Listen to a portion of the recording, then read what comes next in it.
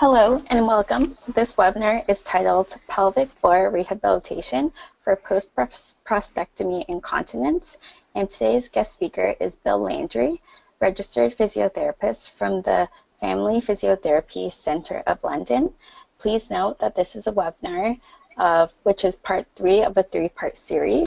Without further ado, I will now turn this webinar over to Bill. Thank you very much.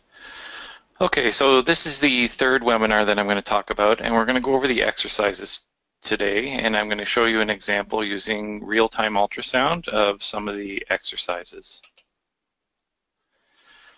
So the outline, again, we want to go through some of the latest exercises after I talked about the latest research in the previous webinars. I'm going to give you some sample exercises that I give my patients. And again, I'm going to use the real-time ultrasound that I like to use with my patients to really show them how to do these exercises correctly.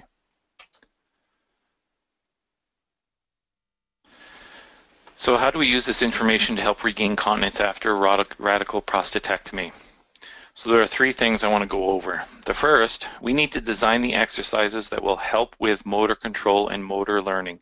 This is one of the most important things. So your pelvic floor muscles in your brain have to learn to tighten up and hold your pelvic floor so that you don't leak, and these levels are different. It basically has to maintain a higher tone than it did before the surgery, and you have to learn how to do this. We need to do the exercises in positions that causes the problem. So if, for example, if you're not leaking when you're lying down, you don't really need to do these exercises lying down from a motor control perspective. Your tone is already sufficient to prevent you from leaking. You really want to do the exercises in positions that cause the leakage. Relaxing slowly under control from a pelvic floor contraction is very important in regaining control. So once you tighten up and you do a Kegel or you do a pelvic floor contraction, no one ever talks about how do you release, how do you let go of your pelvic floor contraction. And the really important thing is you have to really relax extremely slowly. The slower you relax, the better outcomes you will have. 2, we need to design exercises that are going to help strengthen the slow twitch muscle fibers. So these are the ones that are involved mainly with tone. And physiological studies showed that 66% of your muscle fiber tissues within your pelvic floor and within your external urinary sphincter are of this nature. So we do this by focusing on slow, controlled contractions with lower intensity. We perform longer duration activities aimed at muscular endurance. 3, we need to design exercises that will help strengthen the fast twitch muscle fiber tissues. So 33% are really of this nature within your pelvic floor. And we do this by focusing on short duration, high intensity bursts of power, such as a maximal or a near maximal contraction with speed. This is important when you cough or sneeze or bend over quickly where there's a lot of pressure coming down, and those muscle fibers got to kick in really fast, really strong, and prevent any leakage, and then slowly relax to that tone or that level that you need to maintain with whatever activity you're doing. So let's go over some sample exercises that will cover this. Usually, I have my patients perform a combination of these exercises to help work on all 3 aspects, which are the motor control, the working on the endurance, and the working on the power.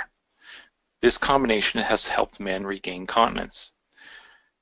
The use of real-time ultrasound helps men understand how to perform these exercises correctly. So exercise 1. This one is a combination really of all 3. So the first thing we're going to do is you're going to contract your pelvic floor, and you're going to contract it a little bit. When I say contract your pelvic floor, again, the easiest way for me to teach a guy to contract your pelvic floor is to tighten your penis, and only your penis. You're really focusing in on just that area. You don't want to contract your tummy. You don't want to contract your butt cheeks. You don't want to contract or hold your breath. You don't want to bear down, anything like that. You should be able to do these exercises without anybody knowing you're doing them. In fact, you want to do them while you're doing other activities. You want to almost subconsciously be doing these exercises. So what you'll do is you'll tighten a little bit and you'll hold that for 5 seconds. When I say a little bit, that's approximately a 50% contraction, but it could be less. It could be 20%, it could be 30%, it could be 40%. It doesn't really matter. The point is you want to tighten a little bit and hold it for 5 seconds. You could down the road hold that for 10 seconds. You should be able to hold that for 15 seconds and not really have a problem doing it. That's what the pelvic floor is designed to do. At the end of 5 seconds, you then want to slowly tighten up again and then tighten as hard as you can. So you're tightening your penis as hard as you can and you're holding that for a further 5 seconds. This is the power component, okay? At the end of 5 seconds, you slowly relax and keep it a little tight. So you're keeping your pelvic floor a little tight for another 5 seconds. Very important. At the end of that 5 seconds, you slowly want to relax and rest for 5 seconds. Now, if you find you're leaking during this exercise, there could be several reasons for that. One, you're putting too much pressure. You're tightening your abdominals. You're increasing the intra-abdominal pressure, which is causing a bit of leakage. Or two, when you're relaxing and resting, you're actually reducing your tone so much that you're reducing it below that new threshold that you have to maintain. And that causes a bit of leaking, especially once you tighten up again, it sort of leaks out a bit. So you want to make sure that you don't relax too much and you're always keeping a slight contraction and you're not holding your breath or using any accessory muscles. You would do this exercise 10 times, 3 times per day. You want to do this exercise standing in the morning, sitting in the afternoon, and lying down at night. And we do this because standing is the most difficult. So in the morning your muscles are able to do the most, so we do them standing in the morning. In the afternoon, you're sitting at some point, you can do them in sitting.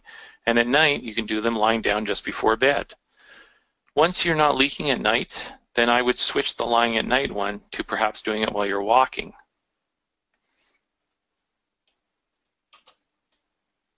So here's an example. I'm going to go over an example of real-time ultrasound for the first exercise where the person here is going to do a partial contraction and then a full contraction, and then slowly come down and do a partial contraction. So you're not going to see a defining contraction here. This is your skin. These are your abdominal muscles. This is your bladder. This, it represents here your pelvic floor muscles, okay?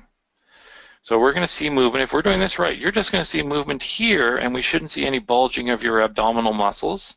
We shouldn't see the bladder moving all over the place. We should just see this area here, and if it's done right, it's actually going to move in the up direction, okay? So that's what we're looking for. So we're just going to play this, and you can see the person has just tightened their pelvic floor a little bit, okay? And they're holding it for 5 seconds now. Now they just went up to 100%, and they're holding it for 5 seconds. So they're holding, and then you're going to see very subtly that the tone starts to drop, and there it's dropping, and they're holding it for another 5 seconds, and then they're going to relax, okay? So it's very slow and controlled, and it's very subtle movements. So that's an example of that first exercise. Exercise number 2. So this one we want to focus on this speed, the power.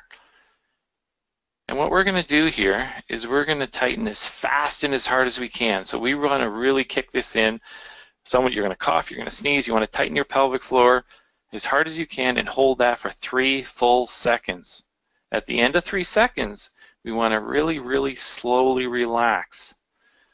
And then we rest for 3 seconds and we quickly repeat that. So we quickly squeeze back to 100% for another 3 seconds, slowly relax.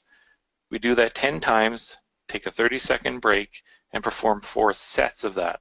And you want to do this exercise 2 to 3 times per day. So using the graph here, we're going to tighten our pelvic floor or our penis. We tighten as fast and as hard as we can. We hold it for 3 seconds at the top, and then we very, very, very slowly relax. Rest for 3 seconds. And we do it again. Boom, right to the top. 3 seconds. Slowly relax over a few seconds, rest for 3 seconds, and repeat that 10 times. So here's an example of this exercise. Again, skin, abdominal muscles, bladder. This here represents the pelvic floor. This is where you're going to see the movement, okay? And it should be going in the upward direction. So, boom, they just did the contraction. 1, 2, 3 seconds, and now they're slowly relaxing. Now they're going to rest for 3 seconds. 1, 2, 3, and then boom. 1, 2, 3, and then slowly relaxing. 1, 2, 3. And so that's an example of this exercise where you're getting it jumping up really quick, holding it for 3 seconds, and then relaxing. The third exercise is more of a functional exercise. So this is one that increases tone and endurance. And this, in reality, you can do all day, not just during a 30-minute walk. But walking is very important for recovering continence. And this is because your muscles have to work harder when you're walking. Obviously, when you're walking, there's a lot more weight pushing down on your bladder. You're opening your legs, you're closing, and you're moving, you're doing different things. Your brain has to keep your tone much higher than, let's say, if you're lying down or if you're sitting. And so your tone is always higher. If your tone is higher, well, you're exercising and you're building up endurance. The other thing you want to do is while you're walking, you want to learn to tighten up your pelvic floor or tighten your penis as little as you can. So you can barely feel it. And you hold that and you start to walk. Once you're walking, after 30 seconds or so, you're going to lose that contraction. It's just going to feel like you've lost it, or you've lost your focus or your concentration, and you don't feel like you're contracting anymore. That's perfectly fine. That's what you want to have happen. At that point, you'll say, you know what, I'm not sure if I'm tightening it or if I have an increased tone or not, so I'm going to tighten a little bit more and continue to walk. And you basically repeat that over a 30-minute period. And you really shouldn't feel much, okay? Just when you tighten a little bit, and then you'll tend to lose the contraction or not. You're not sure. But what happens is, if we were to look at this from a physiological perspective, in the beginning you'd have a certain level of tone, and as you start increasing it, okay, you're not going to realize that your tone is increasing, but over 30 minutes your tone is going to end up higher, and you don't feel like it's higher. And that's what you're looking to do. We're looking to increase your tone over time. And this has a really good effect of regaining continence. And then you would tend to do this during the day whenever you can remember. Just tighten up a little bit and then go about your activity. You never actually relax. You just learn to tighten a little bit and try to regain tone. So the take-home message of these exercises and of regaining continence is less is more. So the reality is, the less you contract and the longer you hold it, the better off you will be. No one should ever know you're doing these exercises. So when you're doing these exercises, if someone sees you and goes, "What are you doing?" or they see you, tightening and bulging and holding your breath and things like that, you're not doing it correctly. It's really a contraction around the penis and your pelvic floor. You should be able to breathe, talk, do certain activities, and do this contraction. Again, it's not all about the power. Increasing tone is just as important, if not more important, for regaining continence. And never ever relax quickly. The slower you relax, the better it is. Thank you very much. I hope that this helps at regaining continence. Thank you. Perfect. Thank you so much, Bill. At this time, I would like to remind our viewers that if you're looking for further information regarding prostate cancer care, please visit our website where you can download and order our various health education resources. There are also resources attached to this webinar. If you're interested in viewing more webinars, please visit www.prostatecancer.ca/expertangle. And once again, thank you, Bill. That concludes our webinar, and thank you everyone for joining us today.